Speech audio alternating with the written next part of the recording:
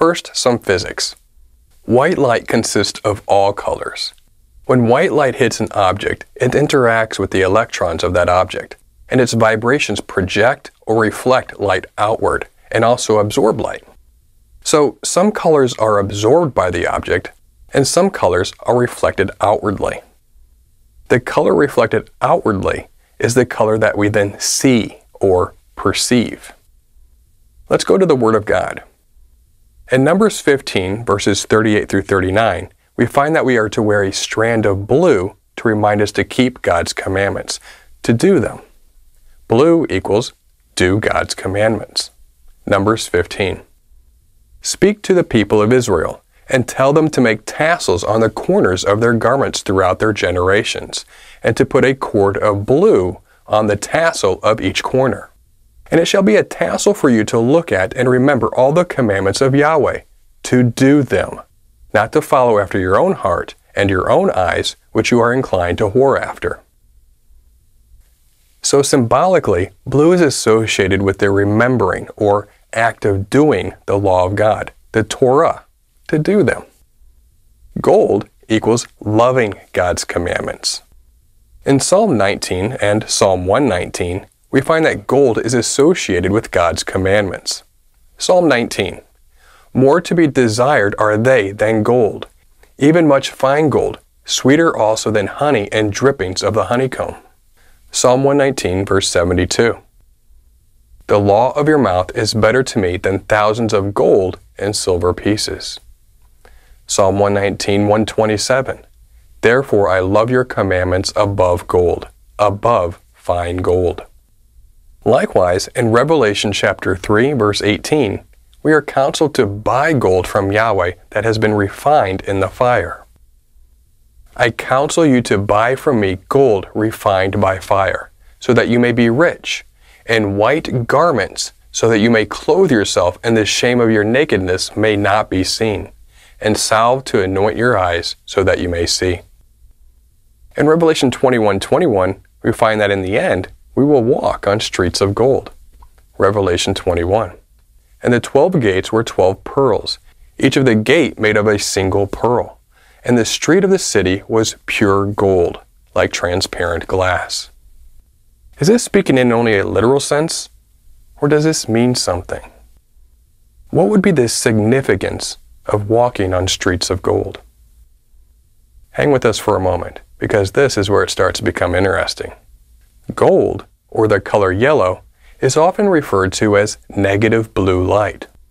Gold reflects all colors with the exception of blue. It absorbs or retains blue. Gold keeps all blue inside of itself. Gold does not reflect any blue wavelength. So let's apply what physics and science knows, along with the symbolism of these colors in Scripture. If gold retains blue, or keeps all of the blue inside of itself, and blue stands for the remembering or doing of God's commandments, then Yahweh requesting us to be like gold refined in the fire is to have the remembrance of the Torah inside of us. Or to put it another way, to have the law of God written on our heart. This should sound rather familiar. Jeremiah chapter 31. For this is the covenant that I will make with the house of Israel after those days, declares Yahweh. I will put my law within them, and I will write it on their hearts, and I will be their God, and they shall be my people. Putting the law within us, or the writing of the law on our heart, is the remembrance of the law inside of us. Symbolically, it is the blue, the remembrance of the Torah, that stays in us. Thus, we become like gold refined in the fire. To learn the commandments, to hear them, to have them in our heart. So, gold is the Torah inside of us, or the hearing of the law of God. Blue reflects the color blue, and blue absorbs gold, the yellow light. And blue is the obey and do of the law of God. So, yellow is to hear the law of God, and blue is the doing of the law of God. To hear and obey is known as the Shema in Hebrew, which is found in Deuteronomy chapter 6. Hear, O Israel, Yahweh our God, Yahweh is one. You shall love Yahweh your God with all of your heart and with all of your soul and with all of your might. And these words that I command you today shall be on your heart. You shall teach them diligently to your children, and shall talk of them when you sit in your house, and when you walk by the way, and when you lie down, and when you rise. You shall bind them as a sign on your hand, and they shall be as frontlets between your eyes. You shall write them on the doorpost of your house and on your gates. So it is important to become like gold, meaning to write the law of God on our heart. And likewise, it is also important to be like blue, outwardly, like seats, and reflect the same law of God outwardly to others by doing the law of God. Both colors, yellow and blue, play a critical symbolic role in helping us to understand the purpose of the law of God. One part of the law of God, the Torah, is to transform us inwardly, the gold. And the other is to reflect the law of God to others as an example for others to see, as the blue. If gold is the retaining of the law of God inside of us, and blue is the doing of the law of God outwardly, guess what happens when we mix both blue and yellow light frequencies together? Together, they become perfect, brilliant white light. The Shema, or to hear and obey, is the perfect white light of our Creator.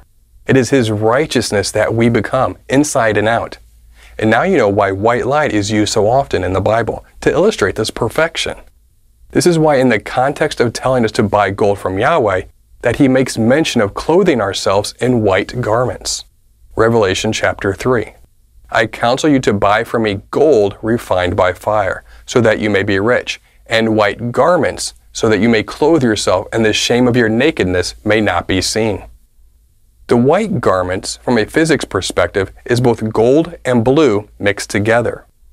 If we truly have the law of God inwardly, as gold if you will, then we would naturally want to do the law of God, as blue if you will, making us become clothed in white. Spiritually and symbolically speaking, this is the hearing and doing of the law of God. This is why James said what he said in chapter 1 verse 22. But be doers of the word and not hearers only, deceiving yourselves. We are not to just be gold inward, but also blue outward. And in that, we are then clothed in white garments of the Word of God, so that we will not be found naked and ashamed. So when Psalm 119 associates gold with the commandments of God, this should all make much more sense. Not only is gold rare, beautiful, and precious, just like God's commandments and His instructions should be to us as well, but it also retains all the wavelengths of blue, which is God's commandments, His Torah, to do them. When Revelation chapter 3 verse 18 says to buy refined gold from Yahweh, that means we are to buy His commandments. When Revelation 21:21 says that we will walk on streets of gold for the eternity in the New Jerusalem, that symbolically means that our hearts are permanently transformed to only have the law of God inside of us and no longer the law of sin or the flesh nature. Our desire for eternity will be to follow His Torah. The streets of gold are symbolically the streets of Torah. We will be walking in His Torah for all eternity. And all of this is realized through the wearing of the thread of blue in Numbers 15, detailing to us that the color of blue is the act of doing His commandments. So, if you claim to be a believer, and you do not like all of God's commandments now, remember, the goal in the end is that we'll be walking in them perfectly for eternity. So perhaps we should learn to love God's commandments. We hope that this teaching has blessed you.